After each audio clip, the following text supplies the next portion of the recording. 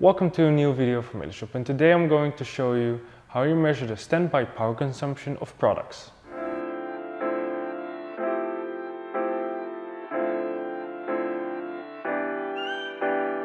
A lot of devices consume electricity when they appear to be turned off or inactive, such as your TV or your microwave oven.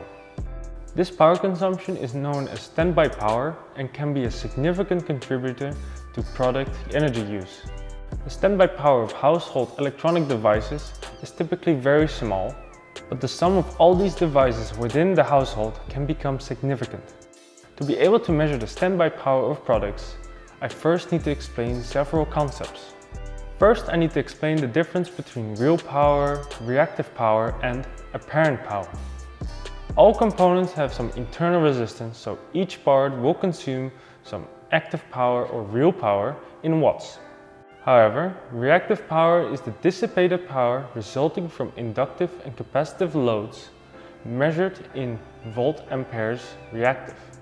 The apparent power, or VA, is the real power combined with the effects of reactive power in volt-amperes.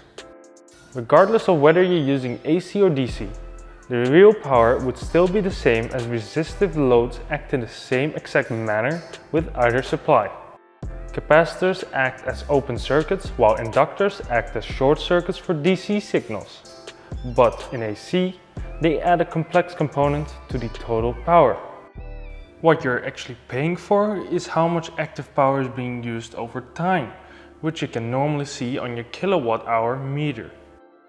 You can calculate how much kilowatt hours being consumed by a device while in standby by multiplying the measured active power by the amount of time in hours this device is plugged into a socket while in standby, and then divided by 1000 to convert watts to kilowatts. The ratio between the real power and the apparent power is called the power factor. The lower the power factor, the more power is being consumed than is actually needed and thus is wasted. When the load is ideally resistive, the power factor is equal to 1. If the power factor is lower than 1, then that means that there is reactive power. The apparent power can be calculated by multiplying the RMS current and voltage absorbed by a device. RMS stands for root mean square and can be calculated with this formula. The RMS is basically the equivalent DC value of an AC waveform and can be measured, for instance, with a true RMS multimeter. Since AC signals can be noisy due to other noise sources, true RMS is needed to take reliable measurements. True RMS is more accurate than just RMS because it takes the noises into account. Standby power is usually measured with a power meter or a power analyzer. However, accurately determining the standby power usage of a device involves a lot more than just a simple measurement of power in watts.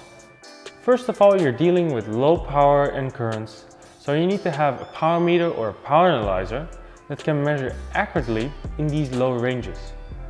Furthermore, at low load, the current is often extremely distorted. But now I want to show you several ways you can try to use to measure the standby power consumption of your devices. Let's start with this UNI-T UT210E current clamp.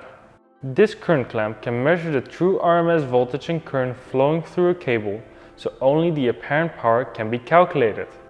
However, the current through a power cable cannot be measured, since it will measure the current flowing towards the device, but also the current flowing away from the device, so they counteract each other.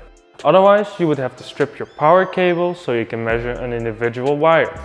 Furthermore, a current clamp cannot measure the real and reactive power, and therefore also not the power factor, so the difference in the real and reactive power can be significant. We can also use a true RMS multimeter with a special connector that can measure, besides the RMS voltage and current, also the active power, the apparent power and the power factor, for instance with this UNI-T UT71E. But we can measure the real power with a power meter without cutting the power cable, like with this Matrix MPM1010. This power meter can measure, for instance, the RMS voltage, the RMS and peak current, the active power and the power factor. In this socket on the right, you have to plug in your power cable, which you connect to a power outlet in your home. And in the socket in the middle, you connect your device you want to test. The left socket is the power socket that will supply power to the device that you want to test, which will be again with the power cable connected to a power outlet. When we keep the load disconnected, we're only measuring 230 volts with a frequency of 50 Hz from the power outlet. But when we connect the device to the power meter, we can see there is some current flowing even though the device is not being used. Furthermore, the amount of real power is much lower than the apparent power we were measuring on the current clamp, because apparently the power factor is far lower, which means that there is relatively a lot more reactive power than real power.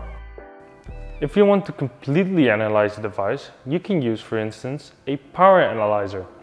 This power analyzer can even measure things like the total harmonic distortion, the crest factor, and much more about the signals you're measuring. We will make a video about the use of a power analyzer in the future. To summarize, I've explained what standby power consumption is and that it can be a very big contributor to the total amount of electricity used within a household. Furthermore, I've explained several important concepts such as real power, reactive power, apparent power, power factor, and true RMS. Lastly, I've shown several methods you can try to use to measure the standby power consumption of your devices, of which using a power meter is the easiest and best method to use. For full analysis of your devices, you should use a power analyzer. But now I want to thank you for watching and I hope to see you at the next video.